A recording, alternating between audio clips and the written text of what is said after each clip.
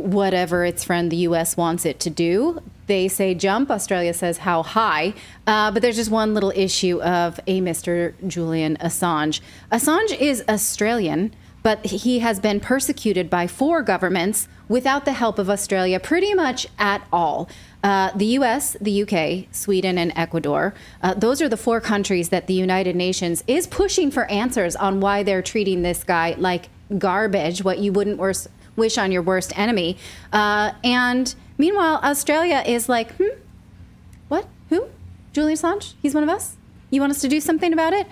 To the point that Julian Assange's lawyers have called him basically stateless, diplomatically alone. They've left him out to dry because they are afraid of the bully that is the U.S. and the U.K. Again, every time they go to court, him basically stateless, diplomatically alone. They've left him out to dry because they are afraid of the bully that is the U.S. and the U.K. Again, every time they go to court, they say basically he's got nobody. Shalom, shalom. This is for the house of mourning, for the house of faith. This is for the believers. We are getting closer and closer to World War III. Prophecies being fulfilled right in front of our eyes. May the Most High Yahweh Shem Yahweh mercy on us. Okay, this is only for the house of mourning, to the hopeful elect out there. Shalom to the apostles, elders, and double honors to them of Great Millstone who rule well. And you heard what she said, the bullies. Who are the bullies? She said the U.S. and the U.K. All right. Now, I'm going to come back to this. Let's get the, let's go into the Old Testament. Joel 3 and verse 9. Proclaim ye this among the Gentiles, prepare war. And that's where we're heading. We're heading for World War III. Wake up the mighty men. Let all the men of war draw near. Let them come up. Beat your plowshares into swords and your pruning hooks into spears. Let the weak say, I am strong. So all the nations that were bullied, right, for the most part, by the U.S. and the U.K., they're going to retaliate because now a lot of these nations have the same nuclear capabilities, military power. All right, so as we're getting close to World War III, the Lord, Yahweh B'Shem Yahweh, the Heavenly Father, is stirring it up, man. Okay? Why this man is the bully? Because it goes back to the blessing that our forefather Isaac gave Esau Edom. All right? And if you could receive it, Isaac was Yahweh Shai. And this is why Yahweh Shai blessed him with the sword. And now he's going to strip him away. He's going to strip away that sword. And he's going to dethrone, you know, this devil through the spirit of Yahweh B'Shem Yahweh. Revelation 6 and 4 reads, and then went out another horse that was red. All right. Who came out red? Esau, like a hairy garment. And power was given to him that sat thereon to take peace from the earth, and that they should kill one another, and there was given unto him a great sword. All right. And that's that same sword. That's that same sword, all right, that Isaac gave him, the blessing.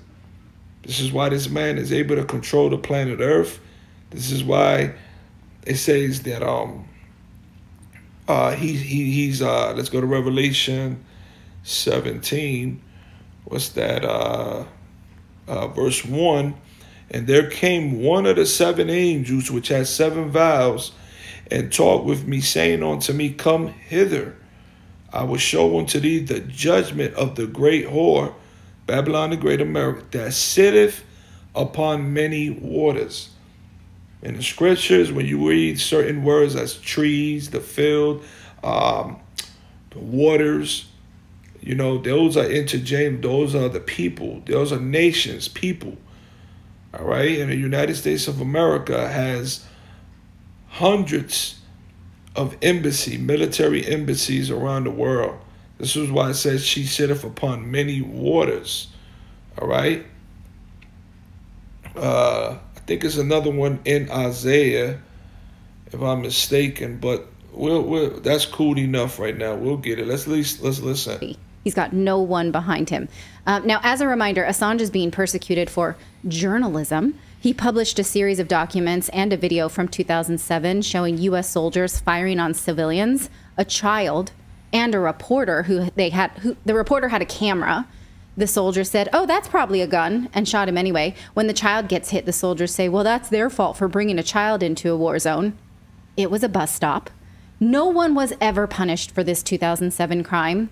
Julian Assange was the proverbial shoot the messenger victim of this, even though both the Pentagon and President Biden, when he was vice president, all have said that they cannot prove that an American was harmed by the release of this information, to the point that they tried to prove it in the trial against Chelsea Manning and were unable to prove who actually got hurt, because it was Chelsea Manning who handed this information to Julian Assange, if you recall. Now, the web that has entangled Julian Assange is an example of how governments use their powers in the most arbitrary and corrupt way possible. Australia is just happy to look the other way. This week, U.S. Secretary of State Antony Blinken was in Australia making weapons deals, big ones that we're going to talk about in a second. When that pesky matter of Assange came up, the Australian Foreign Affairs Minister, Penny Wong, who you see standing next to him on his right, confirmed that she had raised the case with the U.S. government. And she said, "We have made clear our view that Mr. Assange's case has dragged on for too long and our desire that it be brought to a conclusion. And we've said publicly, and you would anticipate that that reflects also the position we articulate in private." Now, they're not saying his rights have been infringed, which they have. They're not saying he has not had a fair trial, which he hasn't. They're not saying he should be released, which he should, unequivocally. I'm comfortable saying that, that yes, he should absolutely have been able to even wait out his extradition case outside of prison, because he's not been convicted of anything. Now, in response to this, Secretary Blinken says they can't comment on the extradition case, but they're not going to let this one go because Assange risked very serious harm to our national security. Now, again, the key word here is risk, because the federal government tried to prove the harm in the Chelsea Manning case and was unable. It's not about harm done. It's about the embarrassment of the U.S. getting away with war crimes. And the point was this, you know, Babylon the Great being the bullies, okay, of the world. Why? Because this is the great whore. All right, and this is it's going to slowly stir up to World War III. Okay, Putin lately, if you've been looking up the news, he's been giving warnings to the U.S. and the U.K. and NATO that, you know, if they continue to slither their way and doing the things that they're doing, that they're going to risk a nuclear war. All right, and we understand through the scriptures, through prophecy, that that will happen. Okay, that will happen. That's it. All right. Let me get. I have one more scripture that I wanted one more, but that's the point right there. So Revelation 17. There came once one of the angels which had the 7 vials, and taught with me, saying unto me, Come hither, I will show unto thee the judgment of the great whore that sitteth upon many waters. Let's go to Isaiah 27 real quick through the Spirit. All right. Just came to my mind, this scripture. All right. The deliverance of Israel. In that day, the Lord Yahweh, Bahasham Yahushai, with his sword and great and strong sword, shall punish Leviathan, the piercing serpent, even the Leviathan, that crooked serpent, and he shall slay the dragon that is in the sea. All right, and this is all parabolic, because the sea, again, the waters, remember the whore that sitteth upon many waters, America, the sea represents the people. Okay, so this dragon that's in the sea is because it's overwhelmed the nation with its power. Like she said, the bullies. So the Lord, this is not Leviathan, you know, the serpent that the Lord is going to wake up in these last days. This is parabolic. This is America being that serpent, that crooked serpent. Okay? That's where we read Revelation. Let's go to Revelation 20, okay? And I saw an angel come down from heaven, having the key of the bottomless pit and a great chain in his hand. Okay, and this is talking about the history, you know what I'm saying, you Edomites. You know, when you was in servitude under Jake, you know, being ruled under Jake, and you was in Europe, the bottomless pit. The word pit is interchangeable with geographic lands, okay? As the scripture said in 2nd Ezra chapter 5, that the Lord's chosen him a pit, which is Jerusalem, all right? The Holy Land, our home. And that's where we're heading at. That's where we're going soon through the Spirit of Yahweh Shem Yahushai, being transformed and coming back down, cleansing the earth through the Spirit of Yahweh Shem Yahushai, as Ezekiel 36 says, to refresh the earth and to come down and rule the planet earth, starting with our Lord Yahweh Shai, Malak Dawadah, King David, the 12 and the 144,000. All right, the gods of the earth once again ruling. All right, that's where we're approaching.